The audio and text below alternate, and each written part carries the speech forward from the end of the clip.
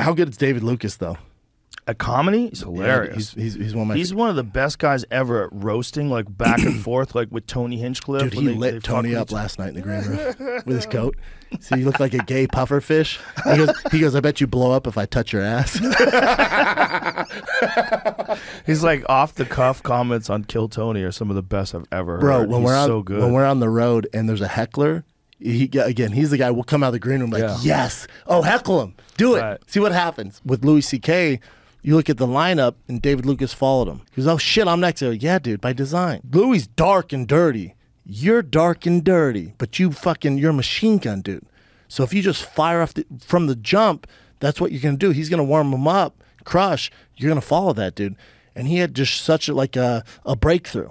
I'm telling you, man. And me and David have never hugged before. He came in the back of the green room. We embraced like he won the fucking Super Bowl, dude. That's